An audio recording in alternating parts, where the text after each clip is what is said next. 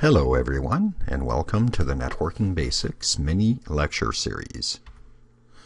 Today you will learn how to subnet using a chart.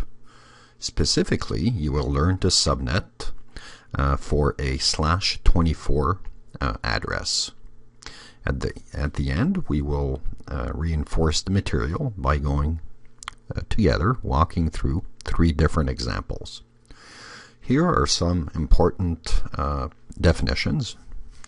VLSM stands for variable length subnet masking, i.e. we adapt the subnet to the size of the particular subnet.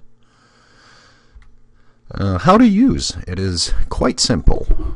Think of subnetting, or think of the subnetting chart as a cookbook of subnetting recipes. Your job is to find the subnetting recipe that meets your subnetting requirements. In the chart we are using, there are exactly 6 subnetting recipes.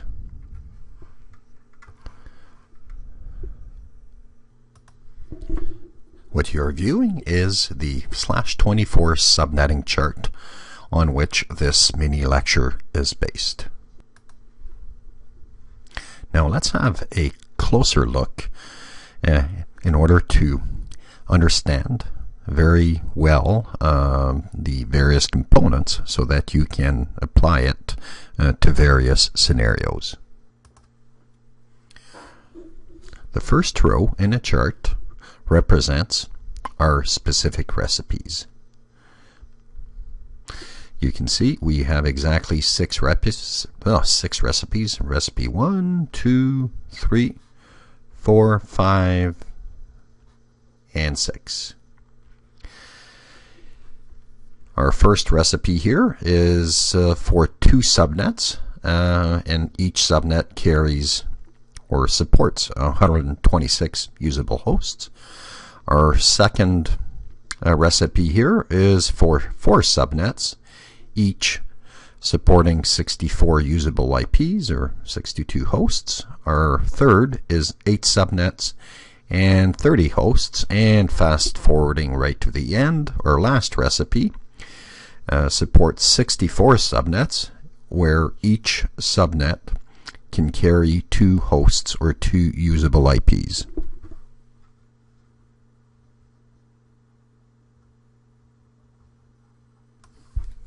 The trick in using this chart is to find the column in the very first row that matches our subnetting requirements.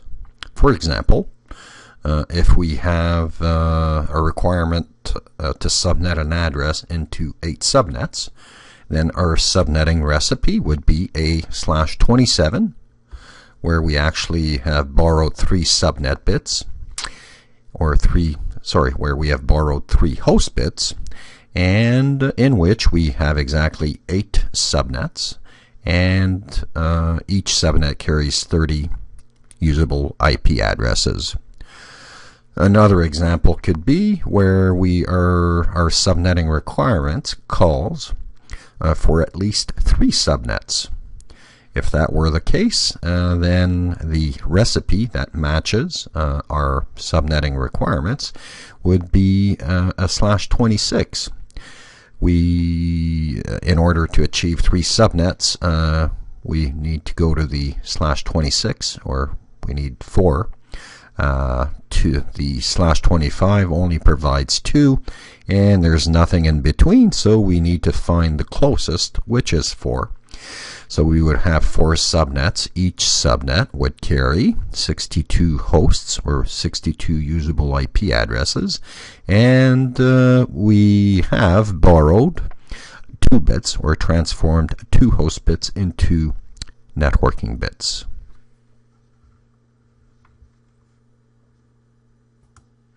Now let's assume that we have a particular scenario where our subnetting recipe or our requirements call for a /28 subnetting recipe. If that were the case, then we simply cross every other column out. Our recipe being this column right here. Let's look at the other elements of our recipe.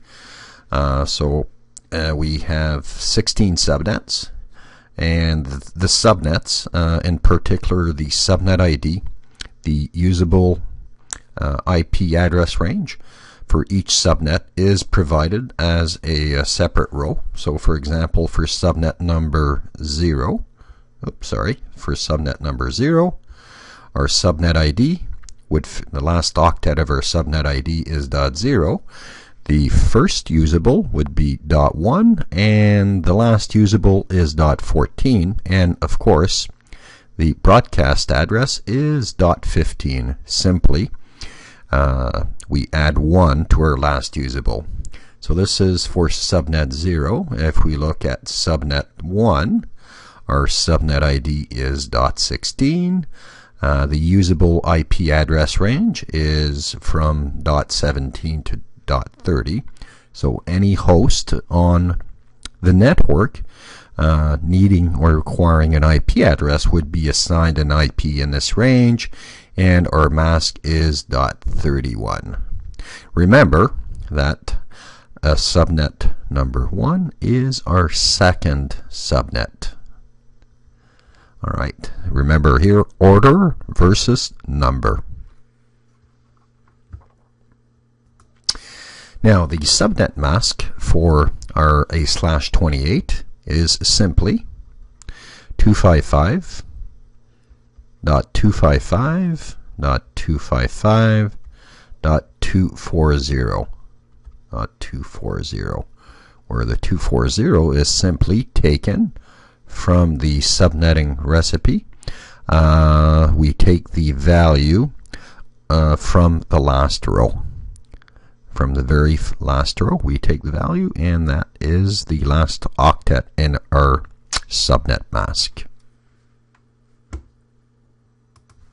Let's look at a first example together. Here's the definition, or the problem, or the problem to resolve. You're asked to subnet 10.5.20.0/24 into at least 9 subnets, while maximizing the size of each subnet. For subnet number 6, which incidentally is the 7th subnet, answer the following questions. What is the subnet address, also known as the subnet ID or the network address? What is the range of usable IP addresses for subnet number 6? And what is the broadcast address? Let us find the recipe that meets our requirements. A/27 is not enough. A/28 provides 16 subnets, which exceeds 9, and the /29 is too much. It does not maximize the size of each subnet. Therefore, the recipe that meets our subnetting requirements is a /28, which provides us with 16 subnets, where each subnet will provide 14 usable hosts. As we learned before, we cross everything out and focus only on the column that meets our requirements, our /28 recipe. If we go back to the question asked for subnet number 6 to provide the subnet address, range of usable IP, and the broadcast address for 6. So let's go to number 6. So here we have 0, 1, 2, 3, 4, 5, and 6. So subnet number 6 has a subnet ID of .96. The usable IP address range is from .97 to .110, and the broadcast address is .111. The subnet ID as shown here is 10.520.96. First usable IP address that we can assign to a device is 10.520.97/28. The last usable 10.520.110.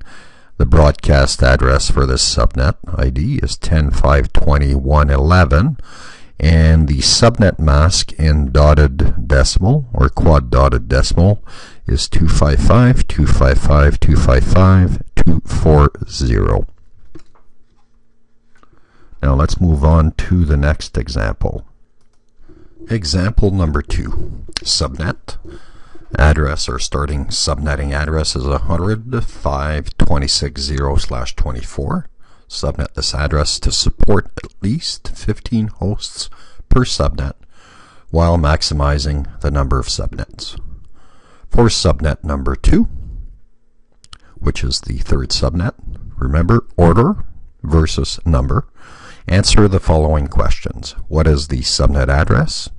What is the range of usable IP addresses that can be assigned to devices, such as routers, switches, access points, etc.? And what is the broadcast address? And finally, let's find out what the subnet mask is in dotted decimal. So let's match our requirements to the first row. So we are looking for a recipe that will provide us with at least 15 hosts per subnet. So 2 doesn't do it, 6 not enough, 14 is not enough, and the next step up is 30, which provides us more, but it's the closest that provides us with what we need. Now, we could go with 62, however, we would not maximize the number of subnets as per the requirements. Therefore, our recipe is a /27. Our requirements are that, or the recipe that matches our requirements is /27. So we cross out everything. Everything we cross out and focus on our recipe. Our recipe provides us with is a /27. We've borrowed 3 host bits. We have, or we end up with 8 subnets, where each subnet will support 30 hosts or 30 usable IPs. Subnet 0, subnet 1, subnet number 2. The network ID for subnet number 2 is, the subnet ID for subnet number 2 is 105.26.64.27. The first usable IP address in this subnet is 105.26.65.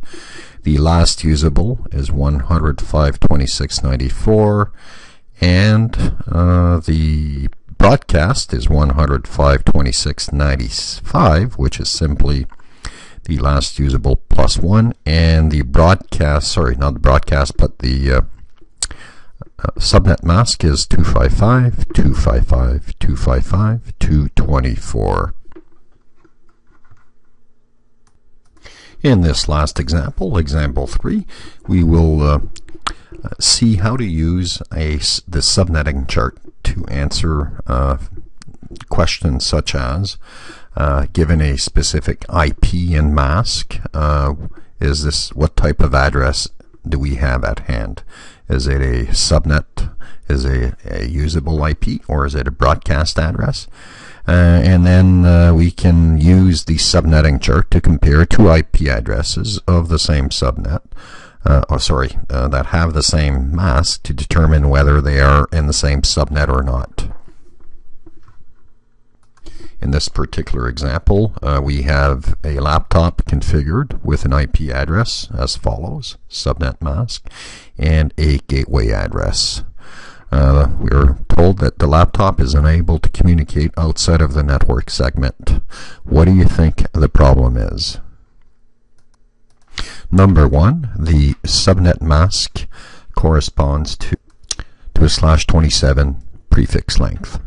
What we will do in this exercise is we'll look at this IP address to determine what type of address it is. We'll look at the gateway address, determine what type of address it is.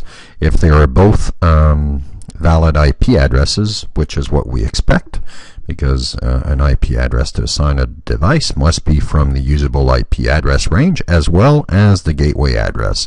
So first we're going to use the subnetting chart to determine whether they are valid addresses or usable addresses, and then determine whether they are in the same subnet, because recall the gateway of any IP address the gateway for any device has to be in the same subnet.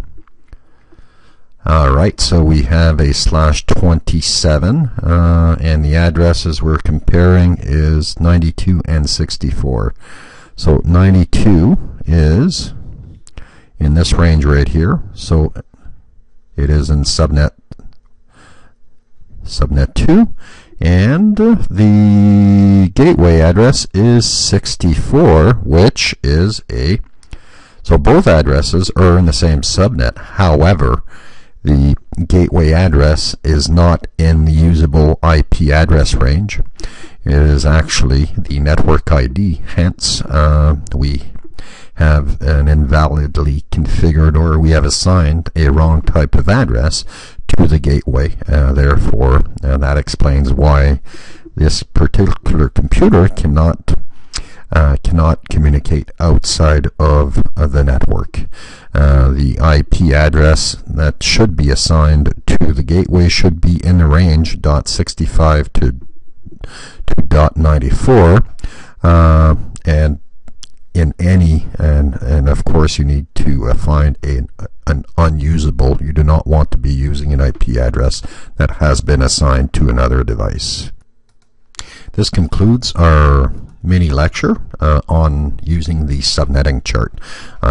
We'll be preparing another video on using this chart for fixed size versus variably sized subnets. Thank you very much for joining, and hope to see you soon.